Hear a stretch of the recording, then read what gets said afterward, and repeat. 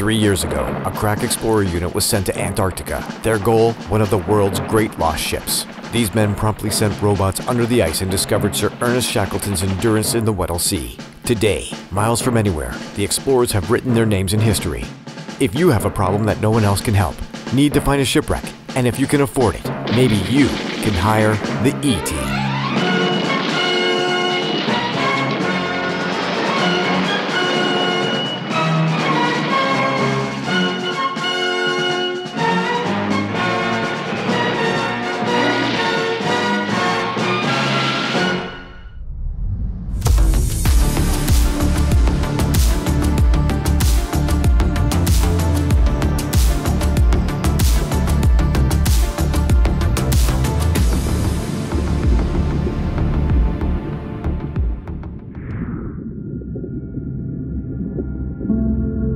For those of you who've missed it, the discovery of the wreck of the Endurance, that symbol of great human fortitude, a refusal to ever give up, has sprinkled stardust over a couple of years. First, the deep sea discovery in 2022, then the book, followed by the film, and another book. The story of how Sir Ernest Shackleton led his crew to survival is the stuff of legend, beautifully brought to life in National Geographic's documentary film Endurance.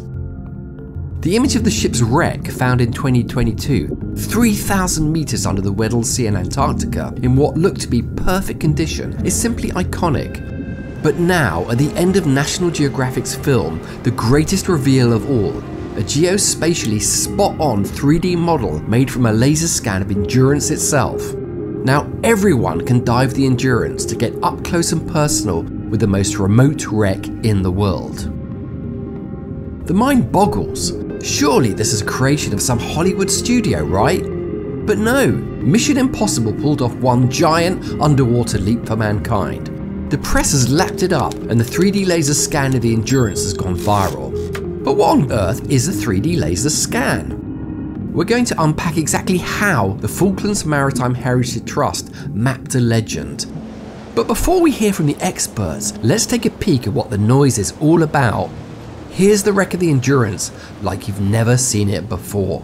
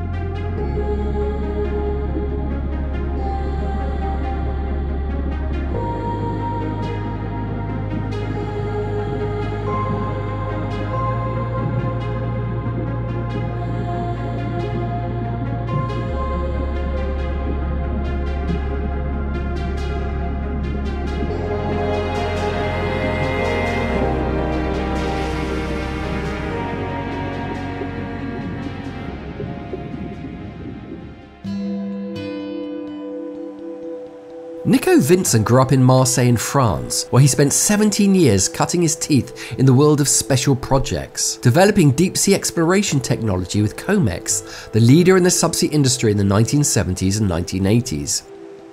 Nico may have lived his childhood in the French mountains, but he grew up as part of the Jacques Cousteau generation and always dreamed of diving in the ocean. I worked for 3 years on the success of this search for the most difficult wreck in the world. Finding a shipwreck in the ice is something never been made before. And we were obliged to learn everything from scratch. The Antarctic Treaty would not allow us to touch the wrecks, so we needed a solution to digitalize the wreck at a very high quality. And for that solution, the Endurance project turned to an outfit called Voyous in Canada. Luke Richardson comes from the nuclear sector and specialises in mechanical design engineering, project management and manufacturing engineering. We are a Canadian tech company based out of Waterloo, Ontario in Canada. So like we're landlocked in the middle of Ontario, not really close to any big bodies of water other than the Great Lakes. So it's kind of strange that a deep sea tech company would be where we are. But, you know, we pull a lot of local talent from the University of Waterloo, which is really known for its engineering. In terms of the company itself, really what our core focus is developing underwater systems, like optical systems, that help us see the depths like we see the surface. So we focus on really high quality hardware like underwater laser scanners, stills cameras, stereo systems, really to build 3D digital twins of subsea assets with extreme accuracy. I think most times when I talk about underwater laser scanners to people outside of the industry, they assume that we strap them onto sharks, which is not true. Searching for wrecks in Antarctica isn't like any other body of water. The ice, alive, always drifting, is a joker. It shatters the best laid plans for fun. Which means the robot searching for endurance had to be versatile to operate far from the research ship as it drifted at the mercy of the elements. The robot had to be smart enough to dive through a hole in the ice no bigger than a basketball court, and hours later to find its way back to the tiny hole without getting stuck in the ice pack. You launch the vehicle through this free water area. 10 to 12 hours later, you have drift somewhere that was not predictable originally, and you have to come back to this tiny hole. And we deploy up to 8 kilometers of umbilical. Really unusual on the search industry to be so far from the vessel. We do 32 dives and we got 8 incidents. But like Howard Carter finding the tomb of Tutankhamun in the very last hole he had left to dig in the Valley of the Kings, Endurance was finally discovered at the 11th hour. 81% of the area, 120 square miles, had been searched and turned up nothing but wreck debris when the magic happened. Endurance, sitting as majestic as the day it sank, 3,000 meters deep.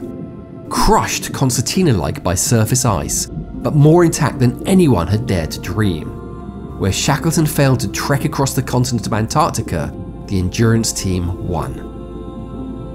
At the time of discovery, it was a moment of deep emotion, the result of 3 years of work. At the same time, I had to keep a cool mind because the scope wasn't finished and there was still a lot to do, including the 3D model.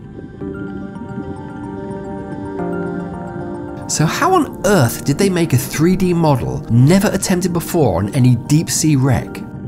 The answer lay with Voyous in Canada.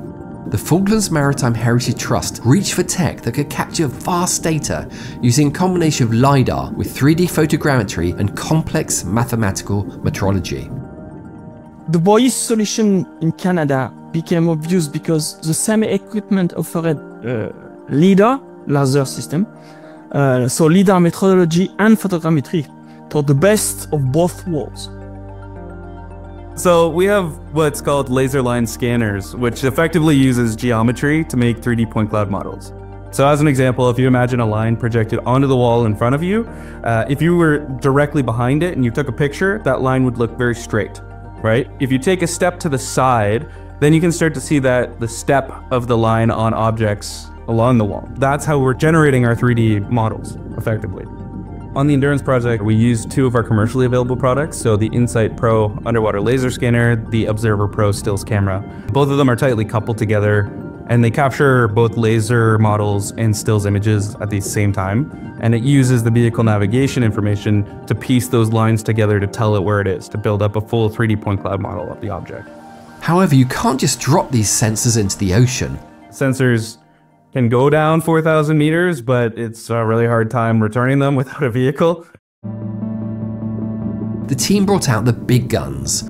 A super smart underwater 2-ton drone called a Sabertooth developed by Saab.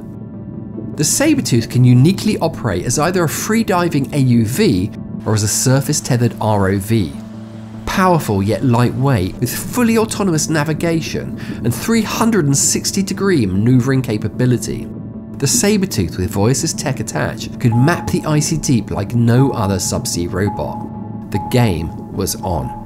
We had never integrated with a saber-tooth before, so that was kind of unique working through that. And, a hybrid ROV AUV platform is a really unique platform to be on. The magic of the saber-tooth was how it could fly with 60 degrees of roll. The robot worked its way along each side of the wreck in a controlled transect, systematically scanning every plank, bolt and artifact to unheard of 1 millimeter of accuracy. And they did a really good job of making sure that we got the vantages that we needed to. So they were able to pivot, kind of do the lawnmower pattern over the top, but then they could turn on their side and do the sides of the wreck so that we got every vantage possible. And then, of course, our systems are in the millimetric scale to generate that high-quality 3D model. When you merge 25,000 4K pictures with this level of data, you have already a very, very good accurate level of data. But to rebuild the image of the wreck thanks to the photos. In addition, you scan the wreck with a laser, and this laser is shooting every millimeter. So you have a LiDAR single shot each millimeter of the wreck, which allowing to have a very, very high accurate metrology system. And this is absolutely amazing. Voyager's cameras with saber-tooth firepower may have been able to take 25,000 photos super swiftly, but the final super model was not created instantaneously with a click of the fingers. Pierre created a preliminary 3D model in photogrammetry in a few hours. And then he spent months to make the one that you saw in the movie. And the one that you saw in the movie has been then shared with a CGI company in New York. They use, in fact, the same technology than us, but with computer able to create Star Wars and Marvel. And when he finally shared the final model, it was like playing with Holy Grail.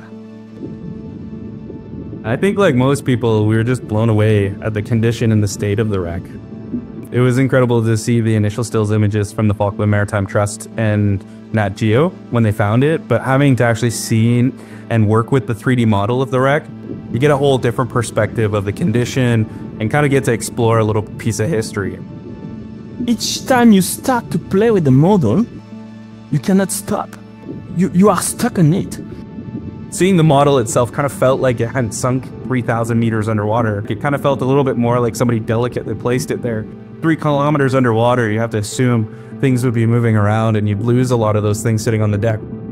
As the supermodel of the Endurance came together, pieces of frozen time snapped into view. There was the likely lost boot of second-in-command Frank Wild, and dinner plates rolled around the kitchen as the Endurance slipped into its watery grave. You're discovering new things every time.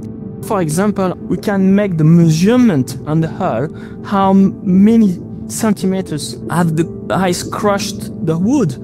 It's amazing. I got an opportunity to be one of the first people of the world to discover this unique part of history with 1 millimeter resolution. And it's just blowing your mind. It's been really amazing. I know we've already got artwork of the Endurance on the walls of the office, and we're just ecstatic about, finally being able to show the world what the team did with the Endurance.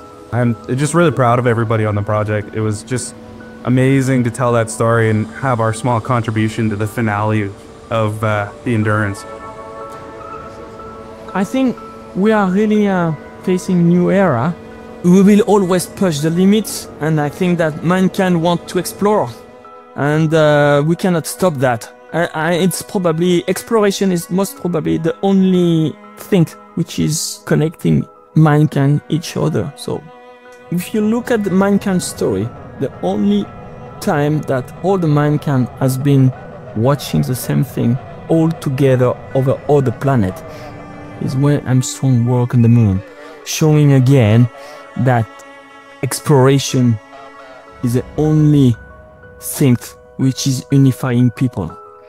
And discovering Endurance, it's an amazing exploration story. And I'm very proud to be part of this. It's probably the climax of my career.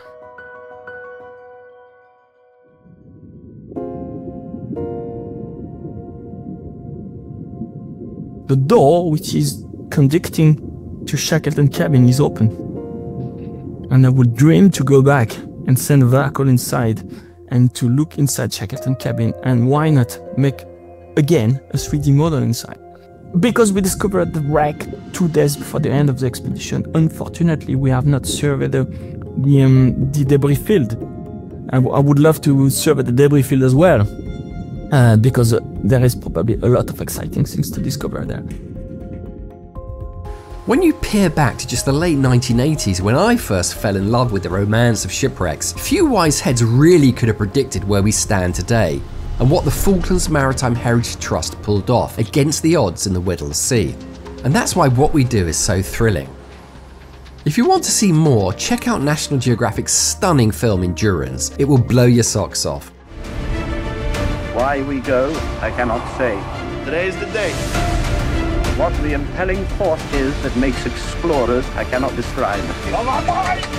But as long as there is any mystery on this globe, it is not only man's right, Oh my gosh, look at that. but his duty to try to unravel it.